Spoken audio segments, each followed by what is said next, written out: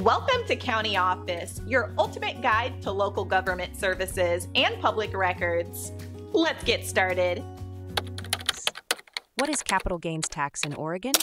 Capital gains tax refers to the tax imposed on the profit from the sale of assets or investments. In Oregon, this tax applies to various types of assets. These assets may include real estate, stocks, and bonds. When you sell an asset for more than you paid, the profit is considered a capital gain.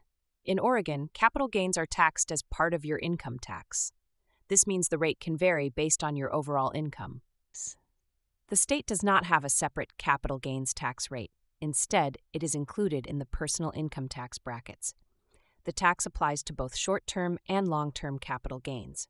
Short-term gains arise from assets held for 1 year or less. Long-term gains come from assets held for more than 1 year.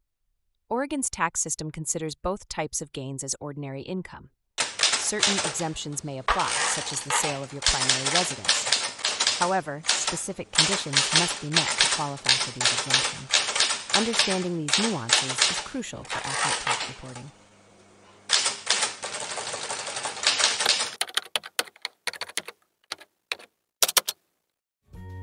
To learn more, check out these links, which you can click in the description below. And feel free to comment your questions. We're here to help. Thanks for tuning into our video. Please like and subscribe and leave a comment below. See you in the next video.